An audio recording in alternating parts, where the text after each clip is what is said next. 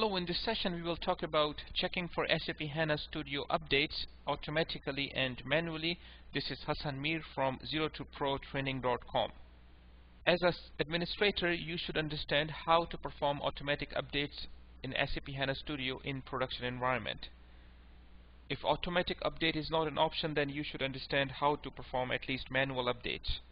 SAP HANA Studio is running on my desktop. Before I could perform either automatic or manual update, I need to register the site that provides me the software. I can go into the window option in the top menu, and from there I can select the preferences.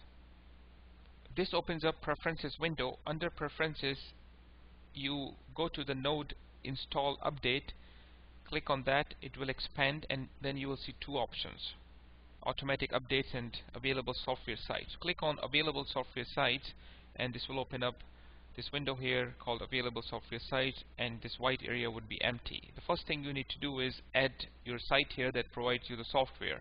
You only need to do that in production environments. Here the purpose is simply to inform you how to go about it.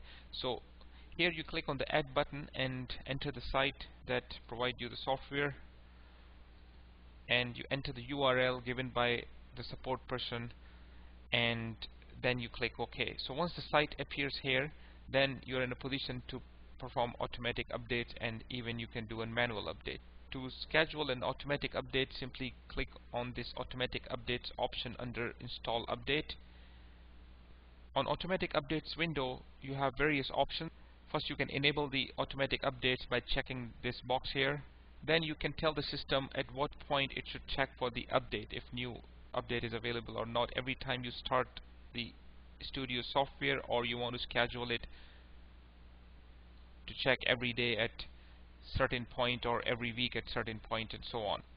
That is it about the update settings.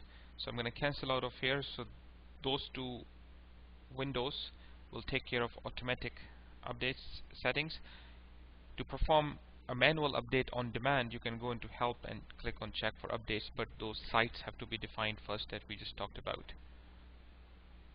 I performed these tasks using SAP HANA development perspective. In previous session we talked about perspectives.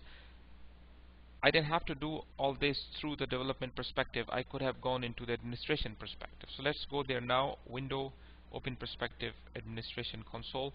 Now I'm in administration console perspective, and if I go Windows preferences, I see exactly the same options. So few options are available under multiple perspectives, so that's okay. You can go into any perspective to perform those settings. So let me cancel out of here